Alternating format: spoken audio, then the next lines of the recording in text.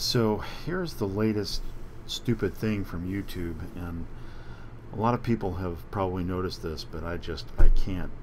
I don't know why this is going on, but this really makes me mad. I'm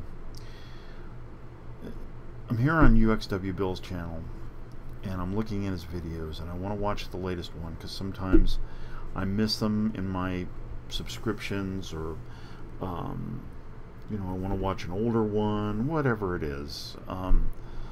So you click on a video. Let's go to this one right here. And now, hello there, everyone. Let me pause it really quick because I don't want to have Bill talking over me. But you see this right here?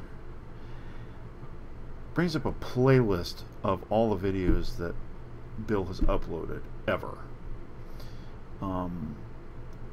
I don't understand this. I just want to watch one video. I don't want to watch all of his videos.